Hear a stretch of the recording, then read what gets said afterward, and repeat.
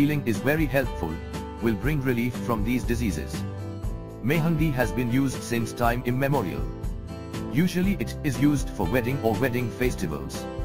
In addition to hands and feet, people also put it in the hair, so that the white hairs can be hidden.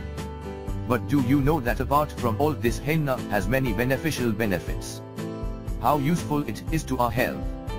Oh, I know how beneficial for health is henna. Kidney disease.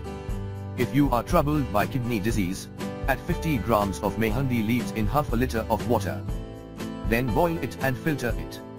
If migraine is suffering from migraine pain, then in 200 grams water before sleeping, take 100 grams of mehandi leaves and take it soaked. Then, after getting up in the morning, filter this water and drink it. Skin rubs. Grind the rosemary tree bark on the skin of the skin and grind it. Then take it for about 1 month. But keep in mind that avoiding the use of soap during this process. High BP. Rosemary is a boon in this problem. Grind mehandi leaves and place them on the soles and hands of your feet. Grind 50 grams of henna leaves in boiling water for half a liter of water and boil them. When 100 grams of water is set, then filter it and drink it.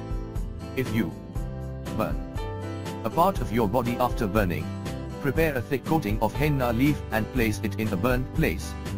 The irritation will calm down immediately and the wounds will start filling fast. Mouth ulcers are cured by chewing the mouthpieces of mehandi leaves. Jaundice. Take 200 grams of water in 100 grams of roasted rosemary and roast it in the morning and drink it in the morning. Reuse this for up to a week. This remedy is a big task to remove jaundice.